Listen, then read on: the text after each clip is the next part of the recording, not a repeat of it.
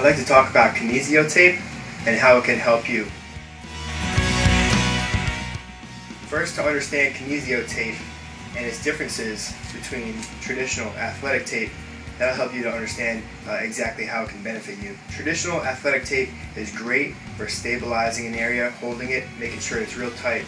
As you can see, it doesn't have much stretch to it or any give.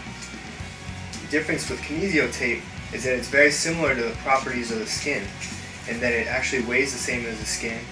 And in that case, you barely know it's on, and it stretches, as you can see, different than the traditional tape. So what happens is it can give you stability and hold down a joint, but it's not going to restrict your range of motion. So this is great for a throwing athlete, someone who has to have full range of motion, full mobility, but still needs to stabilize an area. That's one of the great things about Kinesiotape. Also, our patients like to call it the magic tape because of its vast array of things that it can do. We like to use it for a couple things here.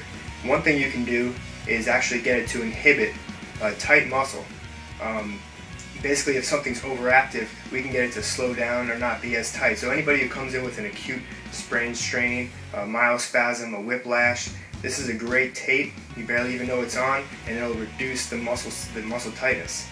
Or we can do the opposite. If we notice that through testing that a muscle is not working right or it's weak, we can actually facilitate or get it to strengthen a weakened muscle. One of my favorite uses, as you'll see the video here, is lymphatic drainage. Right here, you're seeing us tape a patient's knee for swelling. The Kinesiotape gently pulls the skin back off of the underlying tissue, which creates more of a channel for the fluid to drain out, reducing swelling immediately.